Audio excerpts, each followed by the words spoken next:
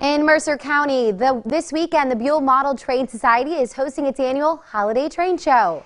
Families and train enthusiasts alike gathered at the Buhl Club in Sharon to check out some amazing displays. Some hobbyists shared it took months to put some of the displays together.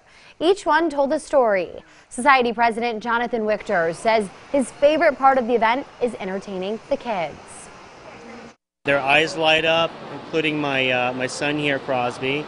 It really touches us, and this is why we do it every year.